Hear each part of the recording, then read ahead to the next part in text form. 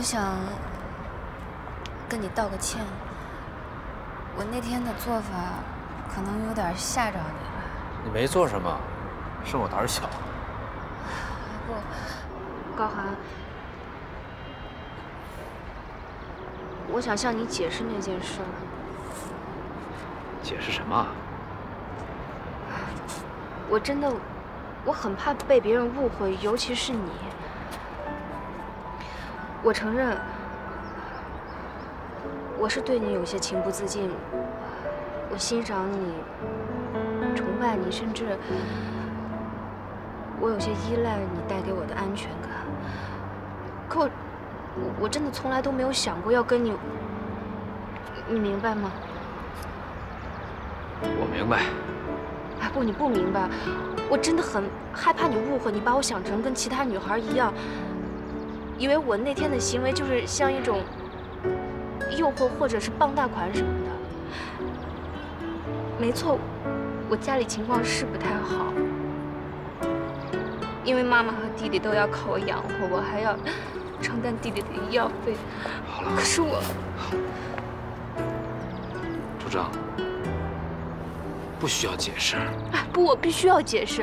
我知道，也许我现在的这种解释很像是对我那天的行为做出一种什么辩解，或者是给自己找台阶下。可是你知道吗？我妈妈从小对我的教育就是一定要自食其力，我不希望是通过一个男人。好，我懂了，我懂了。好了，不解释，听我说，其实应该道歉的是我，应该是我。我那天的说话可能也不是很，我也没有想到会带给你屈辱感。不，你不需要道歉。其实我就是很怕被你误会，我的物质要求没有那么高的，我就是希望我可以赚一笔钱，然后把弟弟送到自闭症儿童康复中心。我希望我能有一所大房子把妈妈接过来。我们好了，组长，别哭，我理解，你说这些都会实现，都会实现。好了，好，对不起，慢点，你上前面等着我去。你慢点，你那扶。哎呦，你别老扶着我，你别。医生说了，让你慢点儿，别着急。医生还说让我心情愉快点呢。妈，让爸小范围的活动，没问题的啊。哎，这个淑芬好几天没来了，是不是你又跟她说什么了？我都没见过她，我能跟她说什么呀？也真是的，人家不来看你就赖我，讲不讲究？她不是那种不知道礼数的人。哼，人家呀，那都是一枝花，我是谁呀？我就是一个烂煤渣。你说吧，你这人看看谁陪你呢？是我还是他呀？这以后还不来了呢。你要是爱来不来，不来我自个儿也行。这话是你说的啊？啊，那我走了。你看这压根儿我就没让你陪着我，我就说了我自己能行的呢。那你别来劲，你瞅我这跑前跑后的。你什么你跑前跑后的？别吵了啊！我的事儿够多的了，你们就别整事儿了。老爸，我算是拖累了你了，是吧？我知道，现在这个社会竞争激烈，是吧？但是我告诉你说啊，这钱差不多就得了，够过日子就行了，有多少算是多呀？再把身体给弄坏了啊！听你爸的。我知道，我心里有数啊。不过话说回来，这个社会啊，你要是没钱啊，这日子过不下去呀。那你这就不叫过日子，你叫过钱，是不是？是。哎，我告诉你啊，过日子过的那是人心，只要是有了人心，柴米油盐那也是金不换。我说这话对不对？对。哎，小子，你不懂，咱们那边溜达溜达。来，慢着啊！你别动，别动，走。哎呦，你扶着点儿，扶着点儿，你这谁动你呀？我知你想谁呢？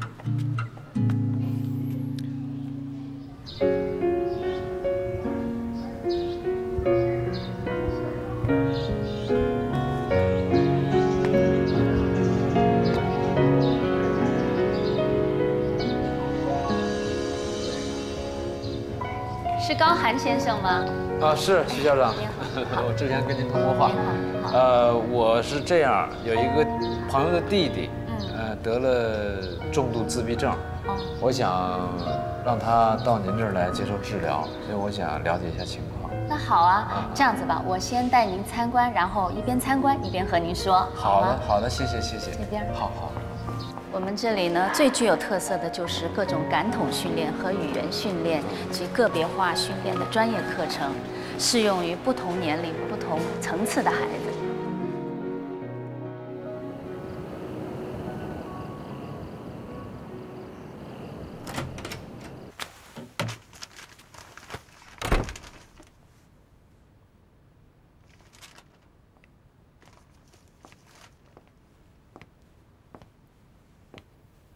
高寒，你去哪儿了？杨总，我希望你研究一下自己的审问技巧，别让我产生逆反。看着挺累的，是不是去了一个很远的地方？是挺远的，人不累，车累。我是问你，你去哪儿了？杨总，你累不累啊？你什么时候学会倒着看杂志了？你这种行为，我推理是刚听见我开门的时候，你随手拿一杂志摆 pose。你干嘛要这样呢？关你什么事啊？好啊，这话说得好啊，不关我什么事儿。以后我不问你，你也别问我，行吗？大家都不累。那我们算什么？室友吗？还不如室友，室友都挺客气的，都挺友好的。你的这种说话方式让我讨厌。说实话，我不知道该拿什么态度对待你。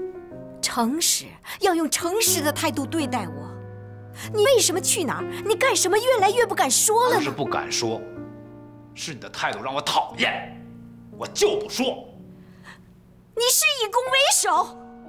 你刚才是不是去了一个叫什么康复中心的地方，是吗？你为什么不敢告诉我？你怎么知道的？你在跟踪我。是我跟踪你又怎么样？好啊，那接着跟踪，以后我到哪儿你就跟到哪儿，看你跟得紧还是我躲得快。猫鼠游戏从此开始，行吗？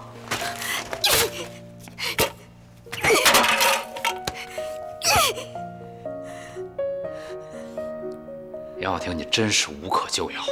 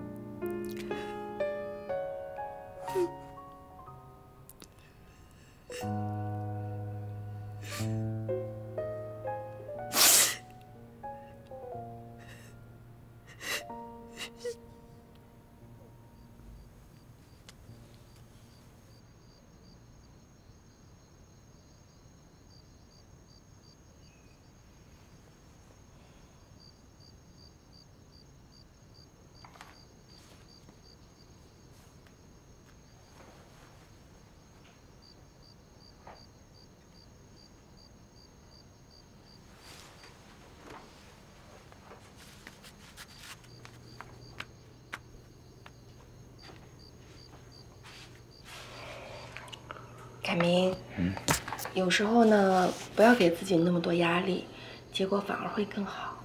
你说是不是啊？眼看就要开庭了，这次我一点把握都没有。所以这次你找于海帮忙？我只是要他帮我取证而已，没什么。但是取证不是你们律师就可以完成的吗？为什么要找于海呢？是不是像上次灵儿父亲那样？你们这么做合法吗？工作的事你就别管了。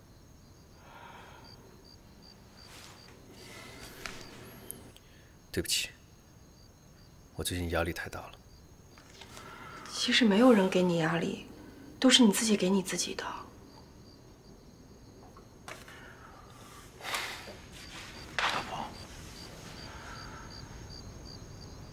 我以前一个人的时候呢，真的无所谓。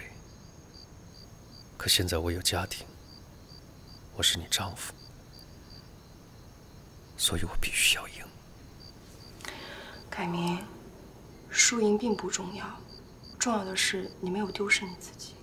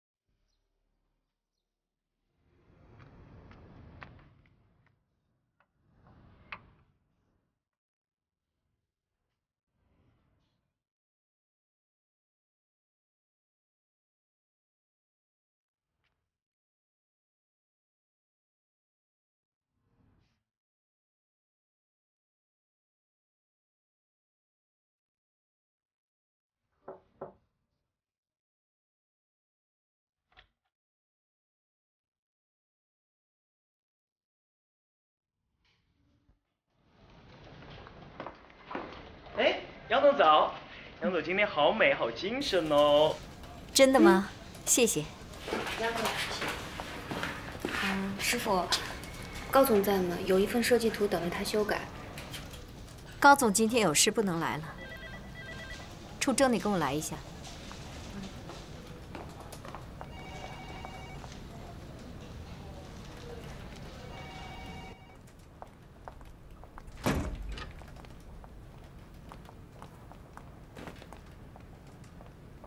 昨晚高寒去找你了吗？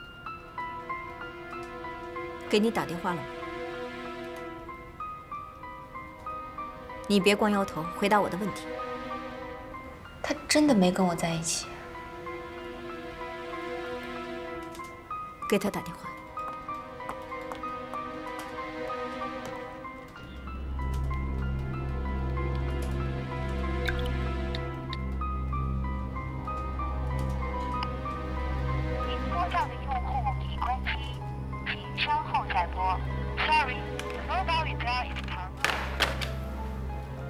你们俩吵架了？没有。那如果你们俩没吵架，他不可能无缘无故的失踪啊。我们夫妻之间的事跟你有关系吗？是你跑来问我的。好了好了，说这些也没有意义，还是赶紧先找到他吧。张弛、杨哥，你们俩分头查，火车站、飞机场都去看看。啊，还有那长城。对，长途汽车站也要去。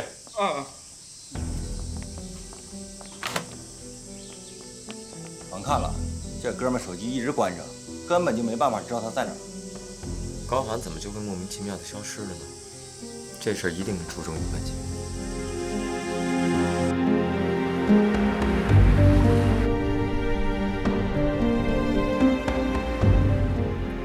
你怎么了？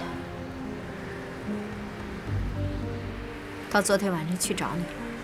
没有啊，真的没有？真的没有，而且他也没给我打过电话，要不然我早告诉你了。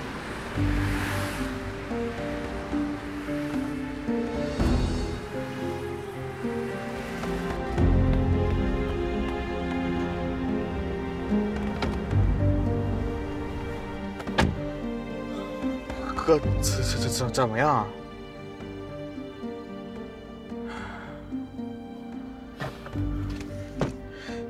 他不会真出事了吧？闭上那臭嘴！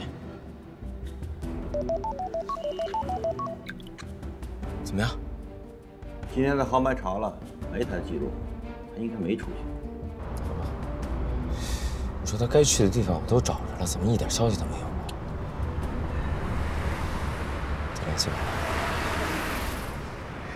再想想，他还有什么可能去别的地方？该找的地方都去过了，要不就是回东北老家了。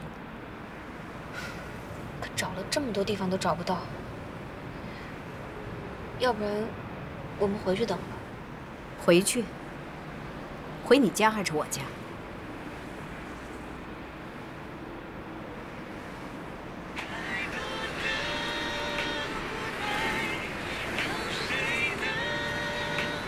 你说。他在初中家附近的大排档里。知道了。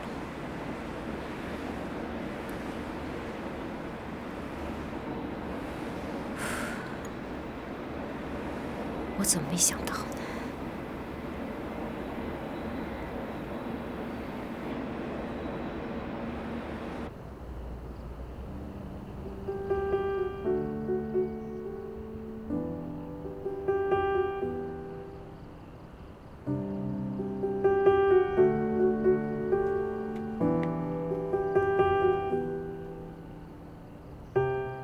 我怎么没想到他在这儿呢？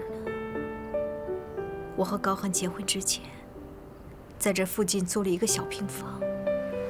我很久没有回忆了，想不到这个大排档还在。我和他领结婚证的那一天，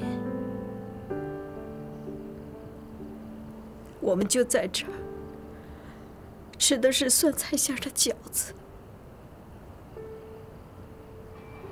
这里都是你们的回忆。杨总，你还是过去看看他吧。如果你现在过去的话，他一定会很感动的。我不去了，还是你去吧。他现在想见到的人不是我，而是你。如果不是的话，他昨天晚上也不会去你家附近。我去不合适啊，他现在最需要的人是你啊。没有。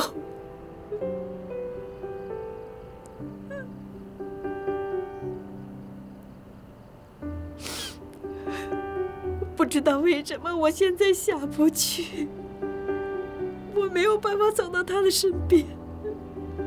就算去了他身边，又能怎么样？我们两个人还是在那吵。我不想去影响他的情绪。谢谢你，你能帮我吗？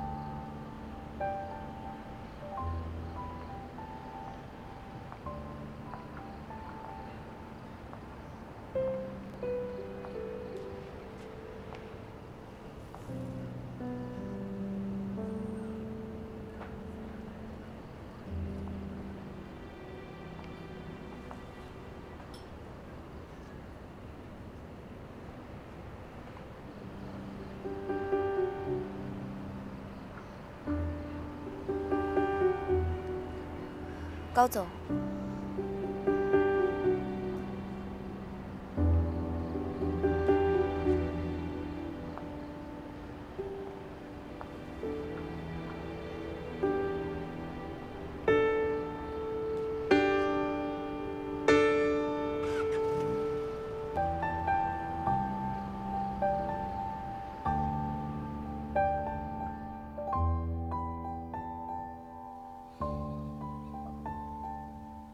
谢谢你。谢我什么？没想到在那个地方找到我的是你。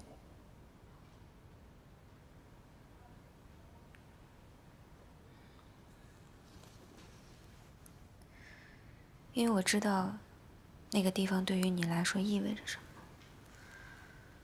那是你和杨晓婷最甜蜜、最美好的回忆。你都知道，不知道他还记不记得？他记得。啊，他应该记得。不管你们现在怎么样，但至少你们有着10年的感情。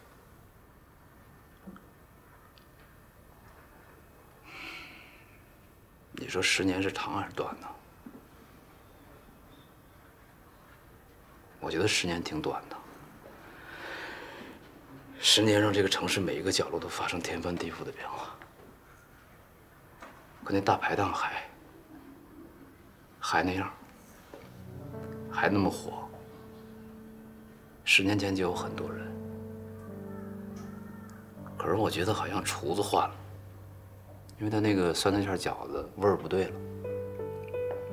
那老板没换，还是那老板。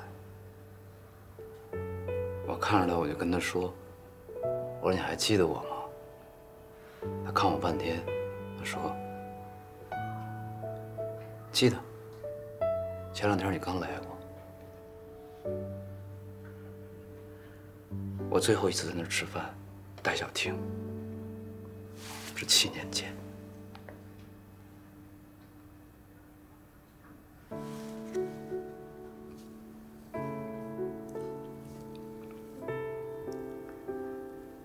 你说，他说他记得，2、3天前，如果他真记得的话，10年对他来说是否很短？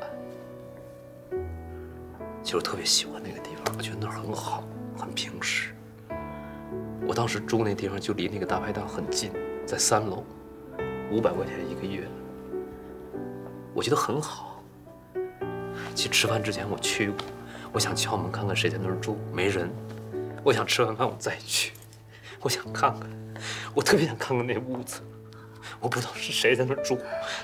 别说了，我特别想看看家具是什么样，墙是什么样。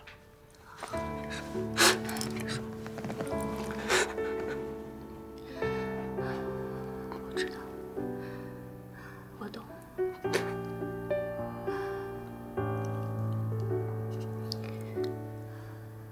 我能体会到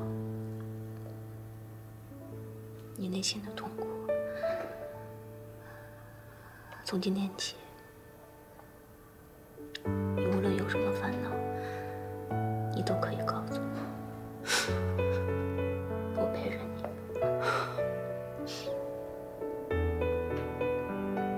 只要你别再消失了。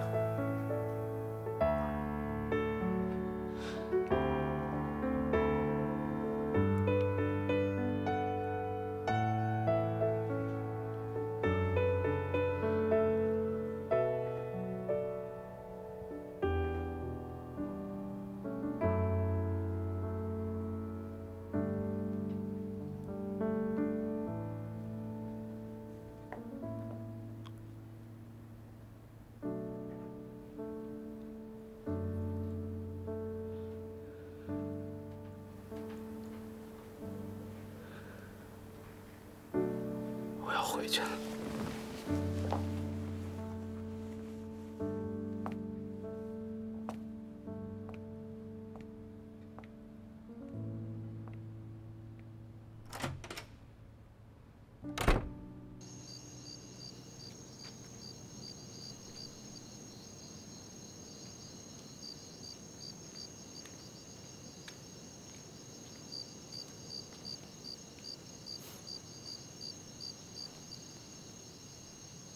还没睡呢。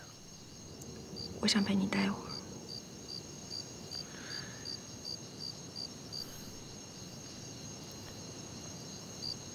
外面冷，你披什么？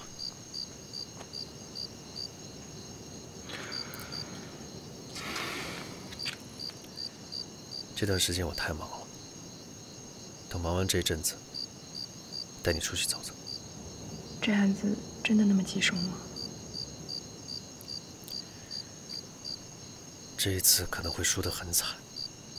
输就输吧，我养你，把你养得白白胖胖的。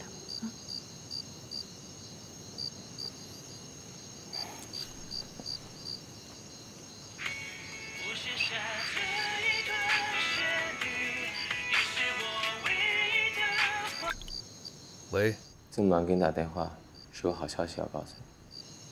你说。我找被告那个女的谈过了。这么跟你说吧，她虽然不同意撤诉，但我却证实了另外一件事情。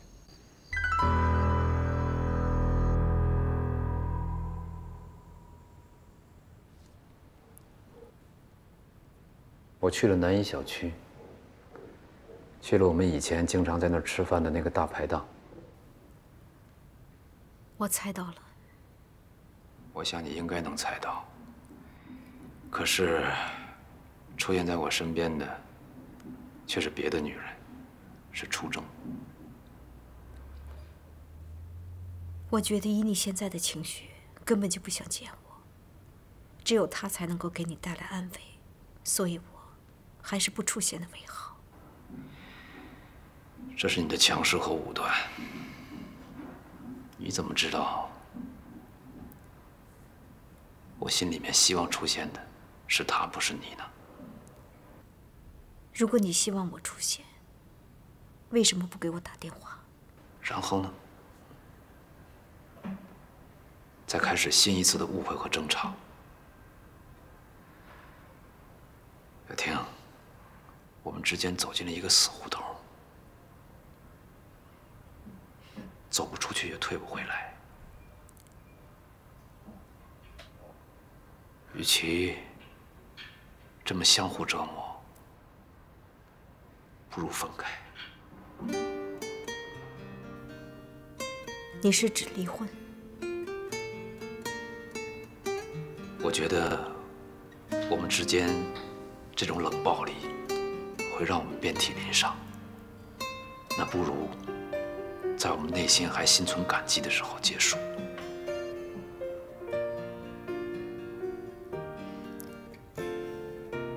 那你说吧，怎么离？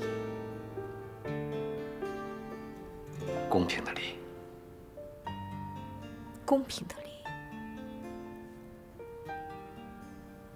按照我们的婚前协议，背叛一方将一无所有。可是我并没有背叛婚姻。这不是你说了算。小婷，我希望我们之间还能保留一份起码的信任，不管你怎么想，我心里一直坚守着对婚姻的忠诚。可这种对婚姻的忠诚，并不代表能忠于自己的心，也换不来两个人的幸福。那么这种坚守，这种忠诚，又有什么价值呢？我不想等到我真的爱上别的女人，再离婚。你现在已经提出了离婚，说明你已经爱上了别的女人。你的这番话听似很真诚，实则很虚伪。我远比你真诚。我想要告诉你的是，留下你的钱，买回你的自由。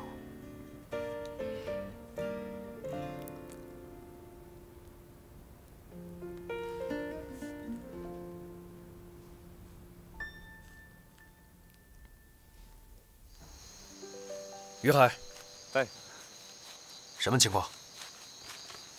拿着吧。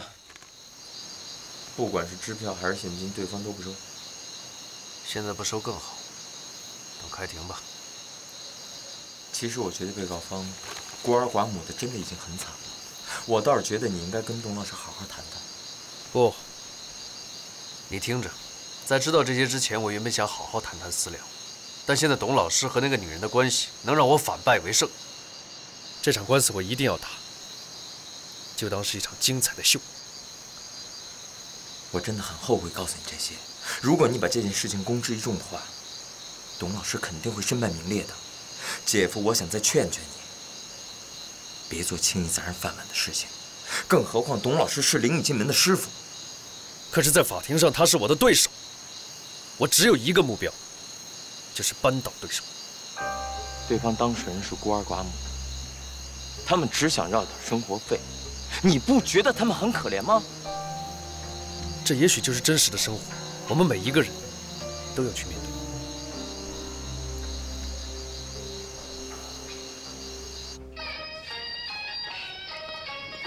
爸，今天好点没呀？感觉好多了。爸，我妈怕您一个人待着闷，所以让我给您带几本书过来。你哪个妈呀？娘家妈？嗯，对呀。那她自个儿怎么不来啊？她呀，她病了？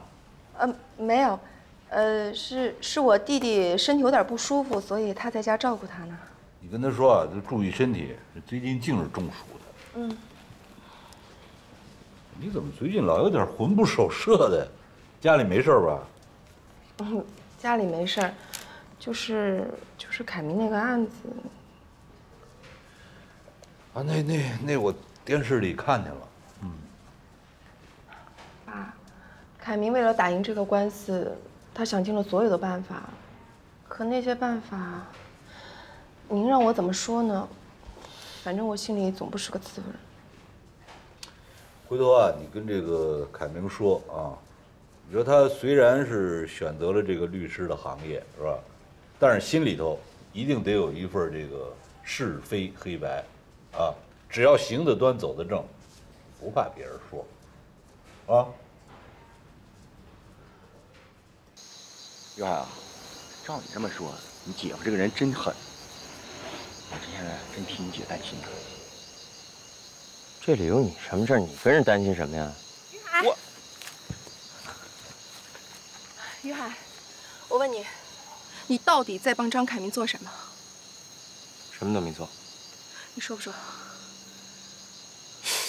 不是我什么都没干，你让我说什么呀？你是不是做了什么见不得人的事儿了？我再说一遍，我没做。我让你做坏事，我让你干坏事，别动！别打了，玲珑，我跟你说还不成吗？你说。这个官司照平常打，你老公根本就赢不了，所以就让我们私下找那个女聊聊，想要用钱来摆平她，让她撤诉。结果没摆平那个女的，反倒知道她和董老师的关系，你老公就想用这个扳倒他们。不是你干嘛去？开庭了已经。就拖。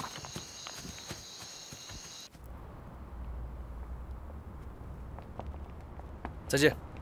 再见。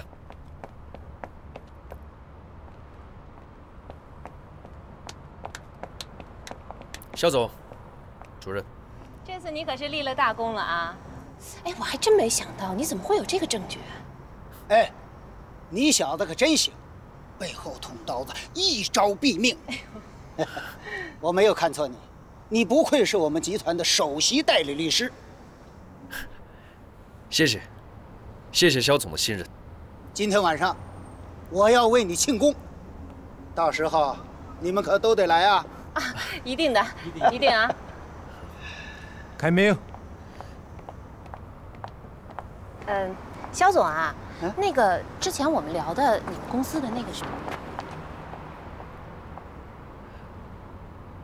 你赢了，赢得出乎意料，不枉我带你一场，我佩服。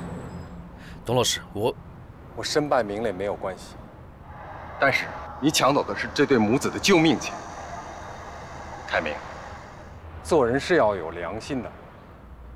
董老师，在法庭上我们是对手，我心里只想着赢，现在我只能跟你说一声对不起了。我们走吧。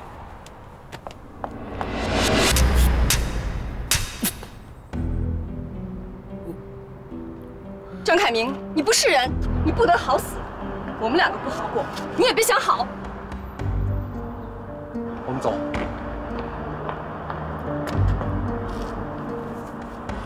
凯明，表面上看你是赢了，其实你输了。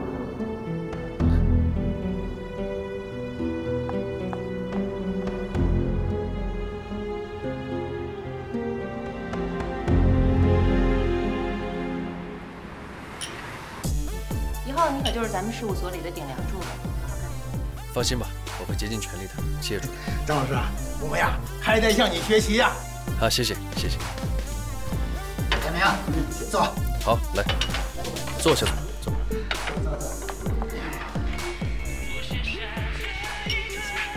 凯明啊，哎，电话。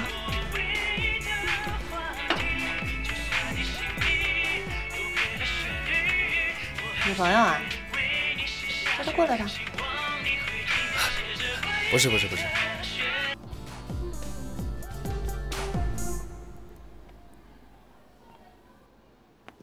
哎，姐，过来。跟我走。张凯明他们现在在夜总会相公呢。夜总会？对啊，我现在就是来接你一块去的，给他弄过来。不太好吧？我要是去了，那他在别人面前多没面子啊！你不去是吧？不去啊？哎呀，你等我一下吧。赶紧的，换衣服，快！如果你正享受幸福，请忘记我。张小明，你给我出来！不好意思。您是？郑主任，不认识我了。高寒表叔的案子咱们见过面。凯明，你认识他吗？他们是我朋友。什么朋友？她是你老婆。张凯明，你不是没结婚吗？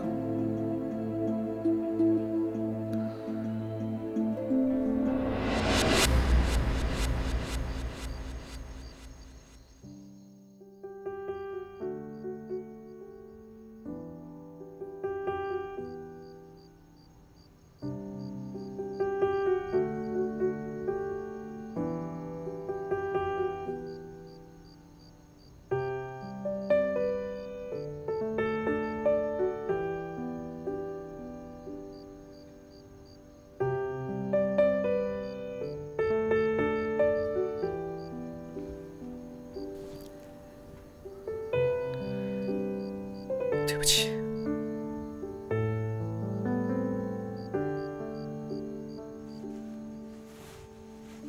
今天的事情，我也不对，我不该那么冲动的去找你。可我想知道，在外人面前，你承认我是你的老婆，真的就那么难吗？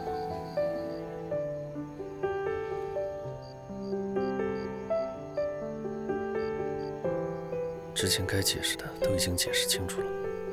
你作为我的妻子，你应该理解我。但你有没有想过我的感受啊？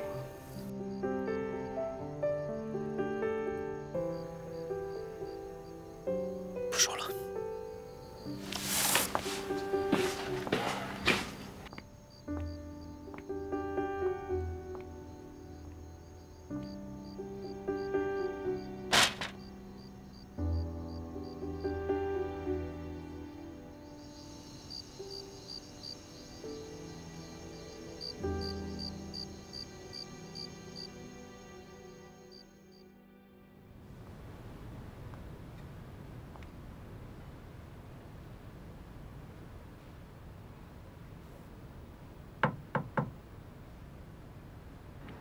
进来吧。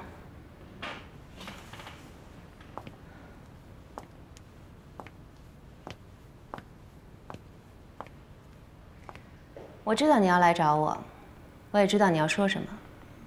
坐吧。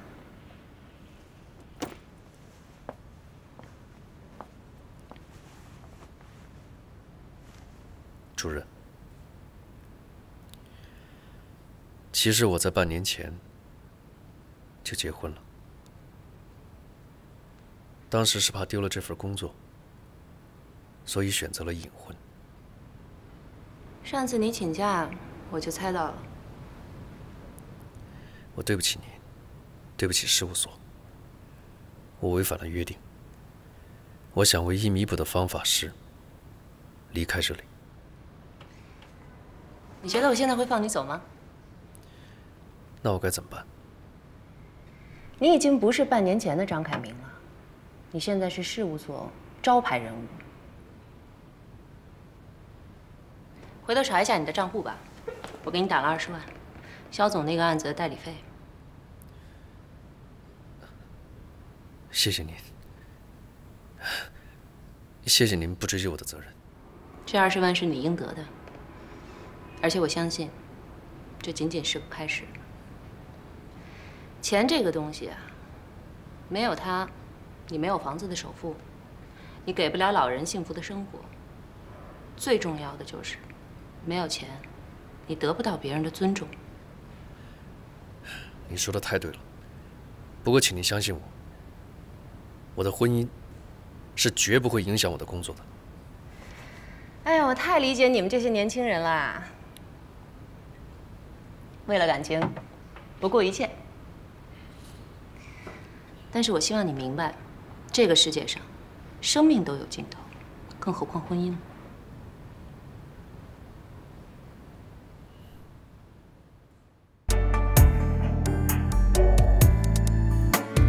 我们曾经的故事，只剩寂寞的空洞。擦肩而过的今后，将是永远的心痛。你我的世界不停纠结，每一分每一秒，你我的故事开始纠结，分不清走不开。你我的世界不停纠结，每一句每一幕，你我的转身平行的交错，两颗心散。